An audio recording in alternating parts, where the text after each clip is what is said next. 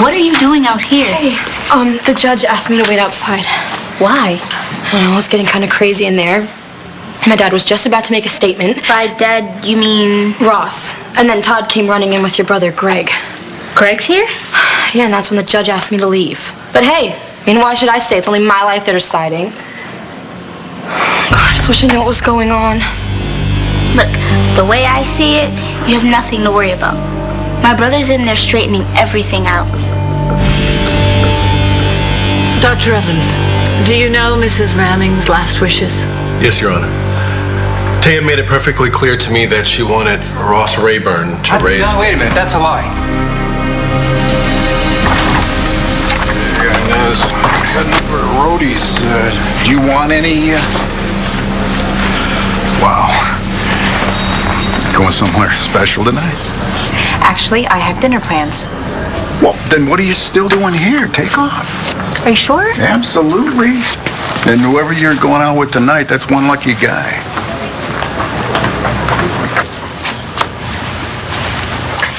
That was always my favorite tie, too. Hi.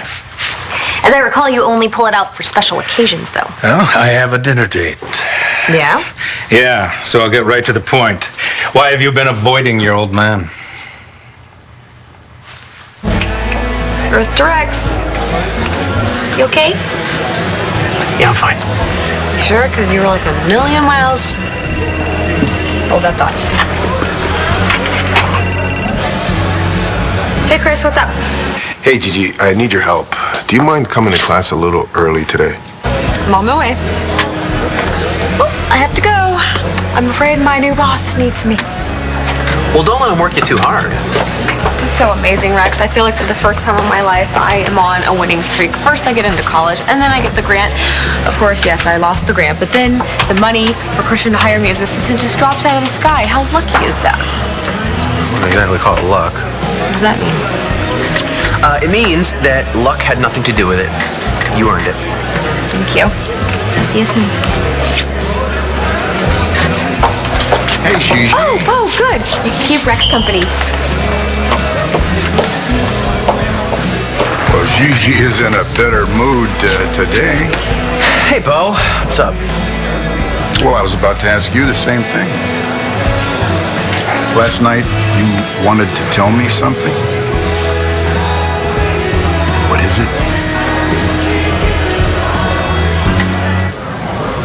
Wow, you look fabulous. Let me guess, a date? Well, dinner. Just dinner. With Clint? Yes, with Clint. He did something really nice for me, so having dinner with him was the least I could do. I've been busy, Dad. Busy? Yes, with work and all the questions about Eli Clark. Anyway, what did you want to see me about?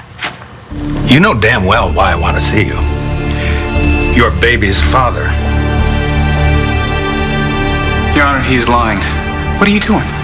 What are you doing? Todd. No, wait a minute. This son of a bitch knows that Taya wanted Dana to be with me. Everyone knows that. Mr. Manning, sit down and be quiet or I'll remove you from this courtroom. Okay. Would you ask him why he's changed his story?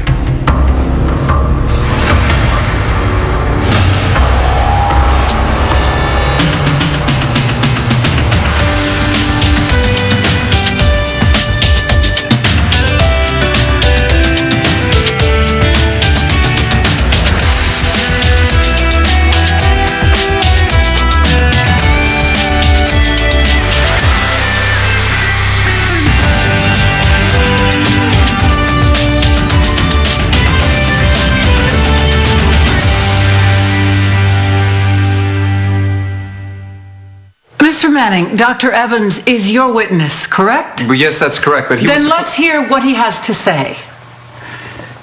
Dr. Evans, can you recount for us exactly what the late Mrs. Manning's wishes were regarding her daughter? I believe I already have, Your Honor. Is there any possibility that you were mistaken about her intentions? No. No, there's no mistake.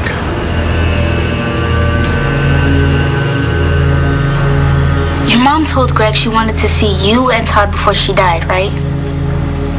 Once Greg says that to the judge, case closed. You think that'll be enough? Yeah. If she was gonna give you to Ross, wouldn't she have wanted you with him? It doesn't make sense. No, I just want this to be over. I'm so sick of everyone fighting and wondering where I'm gonna be. I want to know what's gonna happen to me. What do you want to happen to you? Danny, you've been dodging this question from the get-go.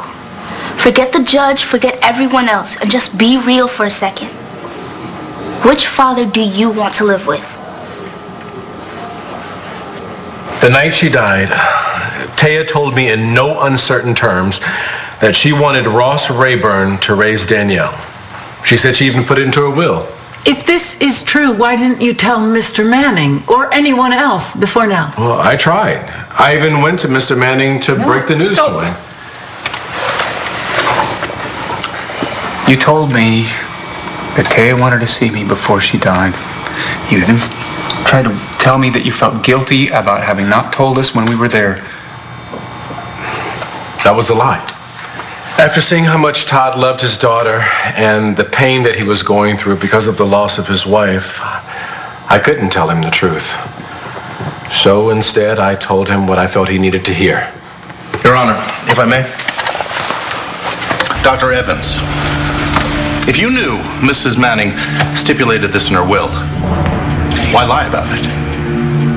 You must have known that once the will was in probate, Mr. Rayburn would come for his daughter. Well, to the best of my knowledge, Mr. Rayburn was still a wanted man. I had no idea he was actually going to show up with the will in his hand. But now that he has, I have no choice but to tell the truth. Your Honor, if he's just admitted to lying before, how do we know he's telling the truth now? What are you talking about? John McBain. Who else? Yeah, I figured you were going to want to talk to me about him. Oh, did you? Yes, because Jess keeps reminding me how you told Brody to make an honest woman out of her, so I'm surprised you haven't gone after John with a shotgun. Well, that's exactly what I'm going to do if McBain ever hurts you. Dad, don't worry. McBain will never hurt me. Certainly wouldn't be the first time. Tell me something, Natalie. How many times has that man broken your heart? And what makes you think this time is any different? So tell me, what was the really nice something that Clint did for you? Well, it was actually for my son, James. He couldn't afford his tuition, and he almost had to drop out of LU. Oh. But Clint got him a grant so that he could stay in school. Wow, that is nice. Yes. Especially since my son, James, and I have been estranged. So it means a lot to me to be able to help him in any way. Even if it was Clint that made it happen, because he made it happen, I have another chance with my son. Oh, that's nice. I'm just glad that you and Clint are dating. Doesn't matter how you got together. Well, we're not really dating. Just, dinner. Yeah, well, I know Clint, and I can tell that he likes you. A lot. I don't know about that. Well, I do. And listen, the fact that Clint helped get your son a grant for his education, I'm impressed, but I'm not surprised. Does he usually make a habit of funding college educations? Well, no, not that in particular, but I need to clear the air with you about something. I know that Bo was telling you about all of Clint's previous exploits. You mean with the shotgun? Yeah, well, when you use that word, it really does kind of sound bad. But listen, I think Bo accidentally made Clint out like a cross of Grizzly Adams and Attila the Hun, and the truth is, Clint really is a stand-up guy.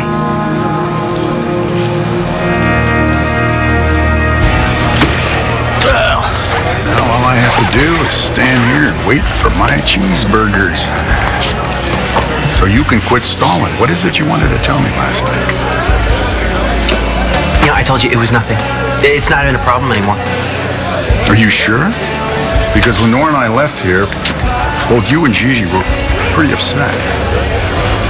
Statesville may have better accommodations than our good friend David is enjoying at the moment, but still, it's not a picnic, not when you're doing a 10-year sentence, and that's pretty much the standard for trying to steal corporate secrets.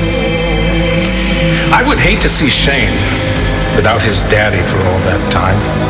And then there's poor Gigi, alone at camp. You've made your point.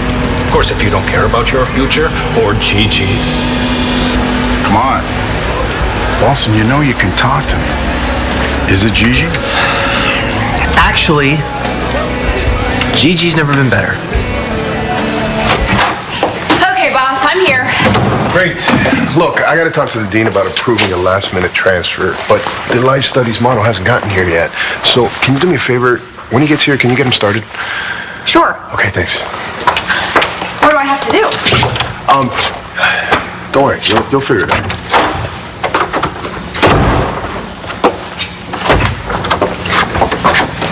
Hi, is this Professor Vega's class? Yes, it is. Can I help you? Yeah, I'm Joel, the life studies model. Oh, hi, I'm Gigi. Nice to meet you. I'm Professor Vega's assistant. I'm supposed to help you get started. Great.